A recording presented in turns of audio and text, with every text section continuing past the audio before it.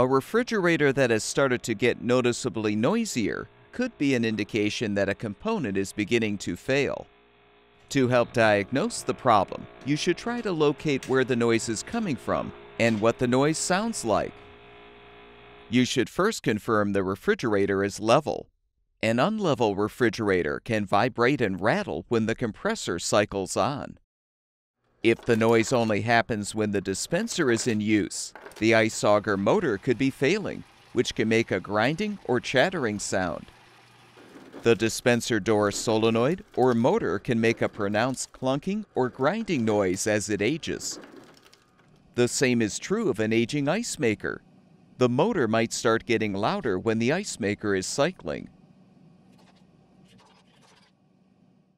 If the home's water pressure is low, or the water is not reaching the refrigerator's water inlet valve, the valve will make a buzzing sound.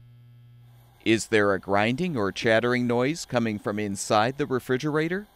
The bearings inside the evaporator fan motor could be wearing out, or the evaporator fan blade, if not properly seated, could be striking the housing. The same will be true of the condenser fan motor and blade if the noise is coming from behind the refrigerator. A rattling or loud humming sound coming from outside the appliance is likely coming from the compressor, which can become increasingly noisy as it ages. Each of these components can be replaced with new ones to restore the refrigerator to quieter operation.